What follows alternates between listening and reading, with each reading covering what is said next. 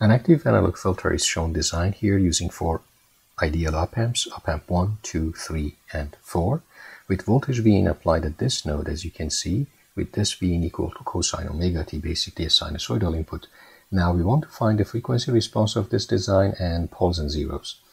Okay, so to do that quickly, let's make the assumption that op-amps are properly biased, so all the positive negative supply voltages applied, negative feedback dominant for all the op-amps, therefore circuit is in linear region of operation, we can assume virtual short is valid, so V positive equal to V negative for the voltages of the input terminals of each of the op-amp. Now, you can see that Vin is applied between this positive terminal of op-amp 3 and ground, therefore because of virtual short we can make the assumption Vin is here as well.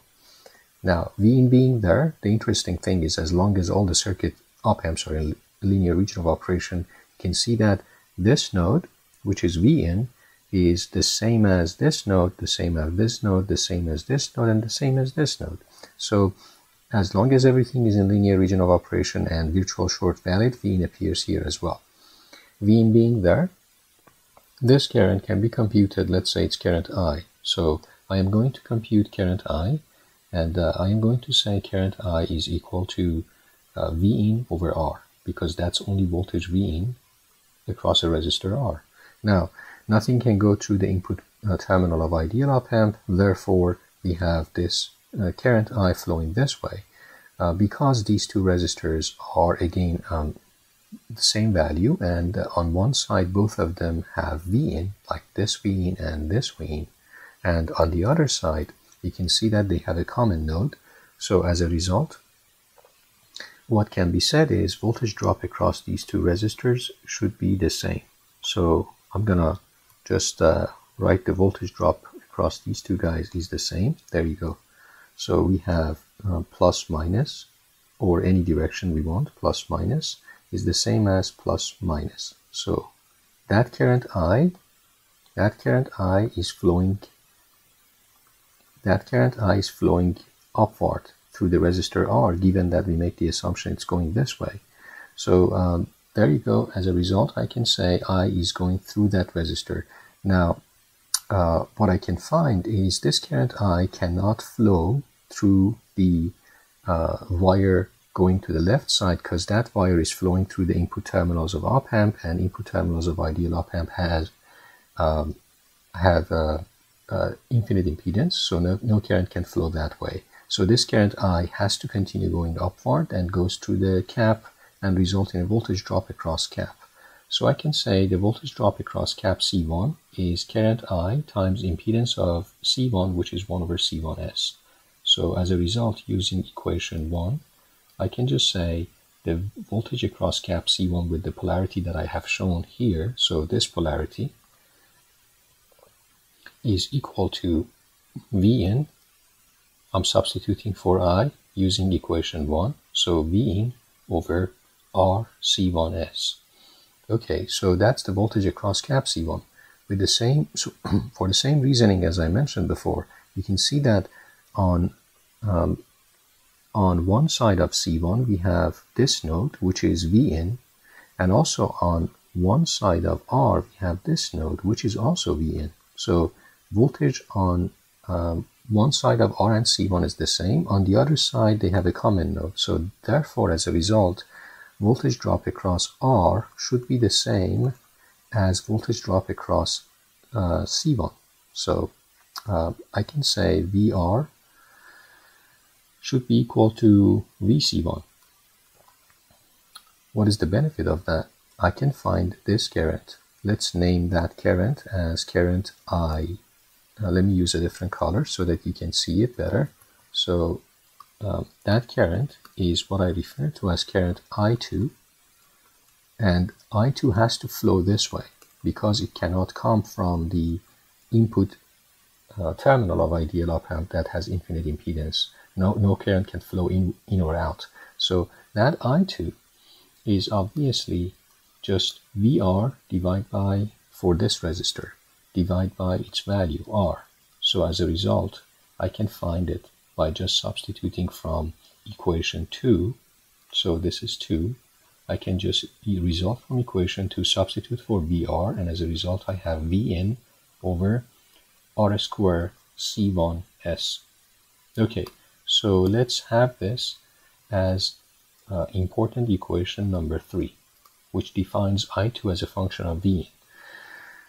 All right, so this I2 cannot again flow through the or through or out of the input terminal of op-amp, so I2 has to come from flowing through the resistor R as shown here. So therefore I can find Vx here. So let's find it. Vx is equal to voltage drop across this resistor, which means Ri2, plus voltage at this node, which is obviously Vn. Okay, substituting from equation 3 for I2, I can say Vx is equal to, as you can see, become R divided by R square C1S, and I2 is effectively Vn. And what we have is plus Vn as well. So let's factor Vn and cancel out R with R square in denominator. So Vn times 1 over R C1S. So 1 over R C1S plus 1. Okay, so what is this? Let's name this equation number, let's name this, we found Vx as a function of Vn. As a function of Vn, let's name this equation number 4.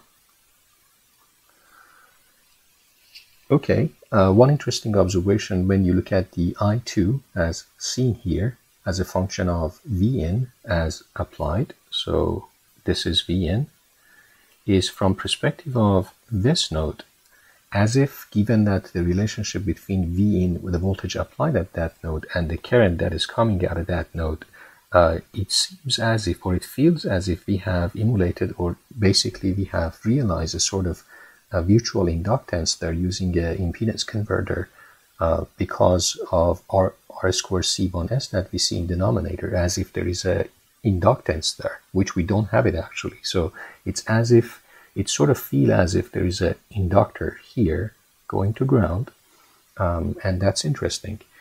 All right, now let's go back to analyzing the circuit. In this case, what we have is we are at Vx, and we keep going on. So what we can find is, because of virtual short, when this node has 0 volt, as long as the circuit is linear operation, this node also has 0 volt here, and no current can flow. So as a result, we can write a simple KCL, or Kirchhoff current law.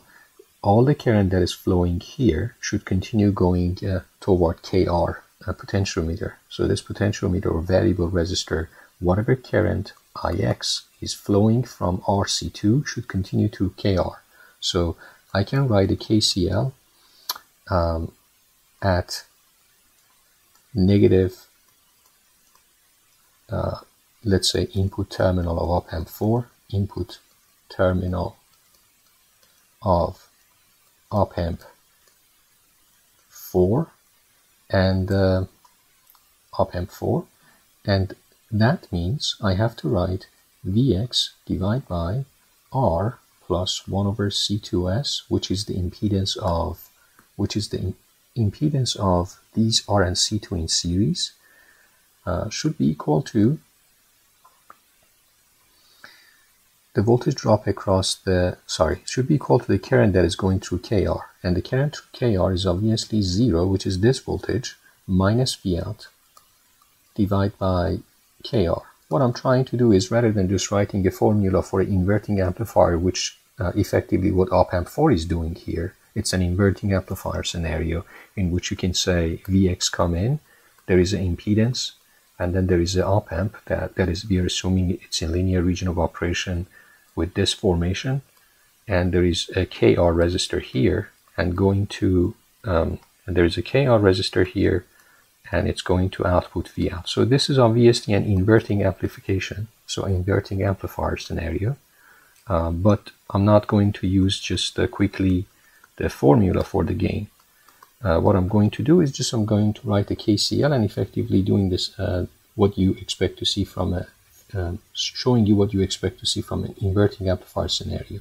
Okay, So what happens is, if I continue this, I get V out over Vx is equal to, or I can just say V out is equal to negative Kr over R plus 1 over C2S Vx. So let's name this equation number 5, and we are almost done. Now combining 4 and 5, I can substitute for Vx using 4, in which I defined Vx already. So I would say use 4 and 5. So using 4 and 5, I get V out is equal to minus Kr, and then I have, so let me put it this way, so minus Kr times, what I get is, just to make sure I'm not missing something, okay, so what I get is minus Kr and then C2S divide by R C1S times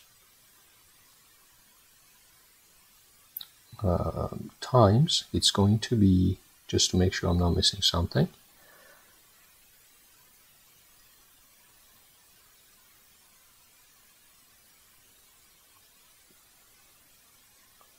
one plus times 1 plus R C1S divide by 1 plus R C2S.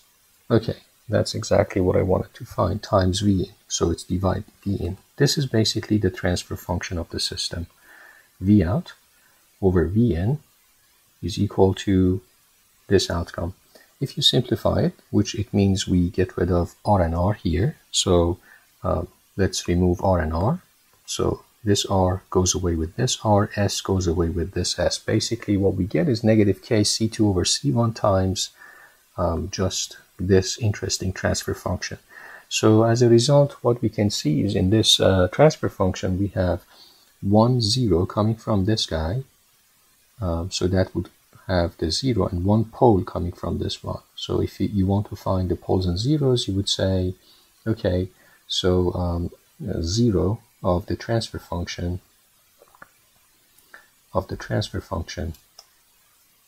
is just by setting numerator polynomials, first order polynomial in numerator to 0, and then by doing that we find the S or Z, however you want to name it, equal to, let me put it this way, so you would say S equal to negative 1 over RC1.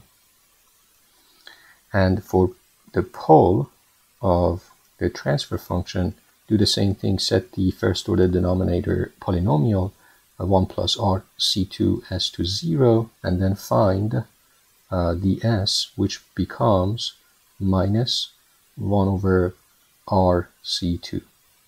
Okay, so these are the poles and zeros of the transfer function for this filter. Interestingly, when S goes to 0, you can see that when S goes to 0, which means, so at super low frequency, let's say at DC, near DC, you're saying omega approaches, omega or S approaches 0. Okay, so I put it this way. Omega goes to 0, S goes to 0, and therefore the whole transfer function, according to this computation with it here, turns into just minus K. So in that case, VO over VN just converges to minus K C2 over C1. There are also, of course, there are some complications here because at DC you would argue that C2 cap is open and therefore circuit is seemingly disconnected from output. But at the same time, you could argue that the, assuming as long as the circuit remains in a linear region of operation, you could argue that the existence of this inductor tries to counteract the effect of disconnection via C2. And that's exactly what we see in terms of having a counteracting first order polynomial in numerator versus first order polynomial in denominator. So circuit has practical limitations, of course. So, but theoretically speaking, this is what we are observing asymptotically, and at super high frequencies, when omega goes to infinity, or basically when S goes to infinity, then of course because of the shape that we have for the transfer function, it just converges to RC1S divided by RC2S, and then as a result of that, you can see that the circuit converges again to gain of VO over V in, just as simple as K minus K. That's it, at super high frequency. So it looks like the circuit is both passing low pass frequencies and high pass, let's say low component frequencies or close to DC. So basically it looks like a LPF. At the same time, it's also passing a high frequency component, so a high pass filter. In the mid frequencies, everything will depend on the ratio of C1, C2, meaning that whether C1 is happening sooner or C2 is happening, whether RC1 is happening sooner in terms of the zero or the pole is happening sooner. So you would argue that the frequency response, again, just concept of the frequency response, if we show, let's see, if we have this frequency response, and I am showing as a function of omega in radian per second, and this is absolute value of transfer function, which means absolute value of V out over V in. So absolute value of V out over V in as a function of frequency, which we refer to as, let's say, 20 log of that. So usually what we do is we refer to Bode plot 20 log 10 V out over V in as a function of omega. So that is effectively the Bode magnitude plot, and in that case we can see that based on this conversation or based on this observation, asymptotically we have a sort of a constant at say whatever value it is, it depends on C2 over C1, so we have a constant. And then let's say if 0 happens sooner, so at some point we are starting to see 20 dB per decade increase near the, let's say, I'm making it up, near the 0 location or position, and then at some point we will hit the position of pole, and that would cancel out the effect of 0, and it would turn out to be afterwards something like this. In reality, it would be a frequency response that is looking like, in this case, it's more of this sort of a behavior, asymptotically again, as long as the circuit is sort of a stable. So you will have this behavior. Or if you set the value of K, the potentiometer, and also set the value of C1, C2 in another way, so the potentiometer K would actually just define the gain of the system. As you can see, K is affecting the gain like that. But if you set the K C1, C2 ratio, especially C1, C2, then maybe you end up with a scenario that looks more of this outcome. So if pole happened first, then you would start from the beginning, then because pole happens first, so that's 0. But if pole is the one that happens first, you would start seeing the 20 dB per decade drop, and then at the moment that you hit 0, in this scenario I'm assuming 0 is at high frequency compared to pole because of just the way C1, C2 is set up. Now we get flattening zone, and basically the response of a filter in reality would be more of this sort of a response.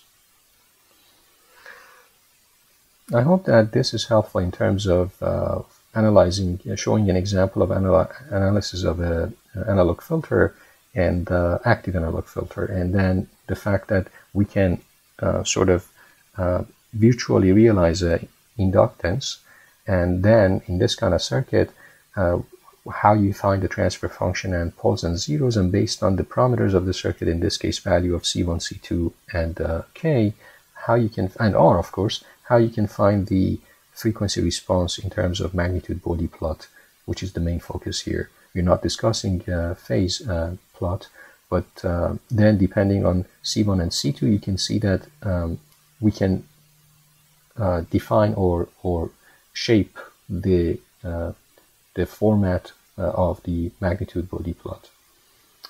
I hope that this is helpful.